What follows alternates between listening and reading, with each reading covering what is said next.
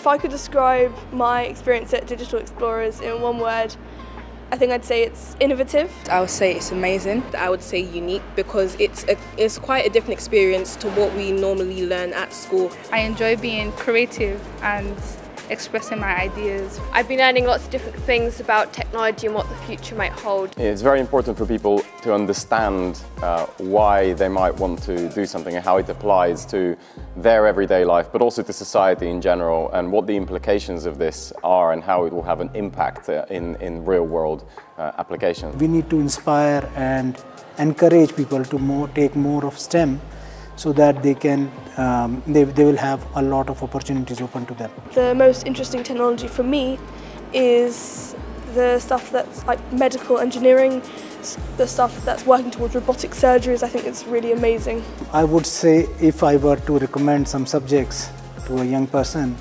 I would say it has to be some combination of maths, English and arts. So for a young person that wants to go into whether it's technology or specifically IT management consulting, I would say in terms of your subject selection, they don't need to be 100% within STEM. Because really in the future we'll need both. We'll need design skills, we'll need social skills as well as maths and science. If somebody wanted to do what I do, be involved in the field of robotics and artificial intelligence and computer vision, I think mathematics is very important at school because that's when you have the opportunity to understand the fundamental principles. I think the most important technology for my future will be artificial intelligence, because I think it's something that's developing every day and it's becoming more and more relevant.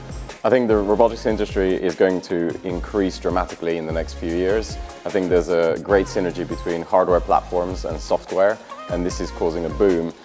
I think the school of the future would look more like universities. It would be independent learning with computers and more advanced technology. Screens everywhere, would be like maybe fully automated. The technology that will be most important for me is artificial intelligence.